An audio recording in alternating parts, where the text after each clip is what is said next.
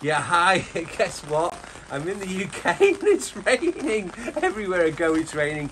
This is really interesting. I'm with Dr. Ian Chilberts. Chilberts, sorry. No, Smart Power Systems. This guy is really bright.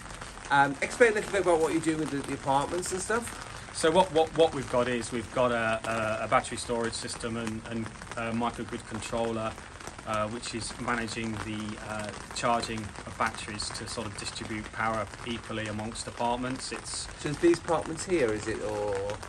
Yeah. So go on, sorry.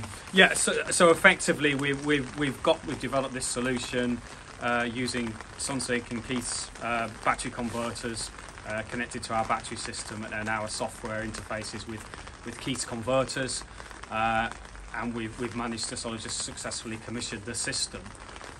With the whole idea is that we reduce the energy costs for the apartment block and improve energy resilience. So this really is a great solution because all of these have got microinverters on, so they're AC coupled. So these are AC coupled, and you're picking up the power AC coupled using your software. Yeah, we've got a PV system that's AC coupled, the battery system that's AC coupled, and our control system interfaces with each of those individual components, as well as metering all the apartments and taking that data and making decisions. I think this is a brilliant solution for some of these places in Africa. I think there's fantastic opportunities in the UK, but I can honestly, some of you guys in Africa, there's a massive opportunity where you're trying to reduce the power.